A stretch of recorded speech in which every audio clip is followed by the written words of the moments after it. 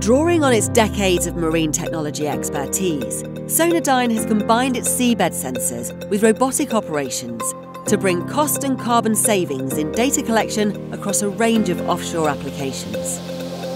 Its workhorse HPT3000 transceiver, widely used for tracking ROVs and AUVs, is being deployed on USVs for quicker, safer and cleaner autonomous data collection.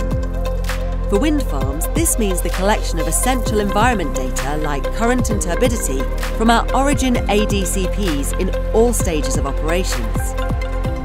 For the oil and gas industry, rather than using carbon-heavy and costly ships, an HPT deployed on a USV can collect regular, vital data from networks of our Fetch AZA seabed sensors.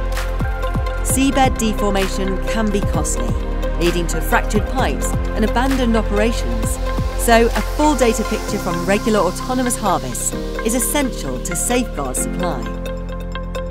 Tectonic plate movement can cause catastrophic events such as tsunamis, earthquakes and volcanic eruptions. Data gathered from seabed AMTs deployed along fault lines via a USV with an HPT can provide critical early warnings of movement at significantly lower costs than traditional ship-based methods.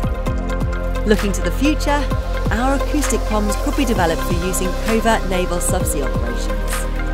An XL UUV fitted with Sonardyne, SPRINT-Nav and AUV could, for example, detect ordnance and transmit the location data to a fetch node on the seabed before continuing its mission. This data would then be protected by our secure waveforms until its collection acoustically from another AUV or USV. Autonomous data collection presents real opportunity for cost, time and carbon saving now and in future operations across all marine industry sectors.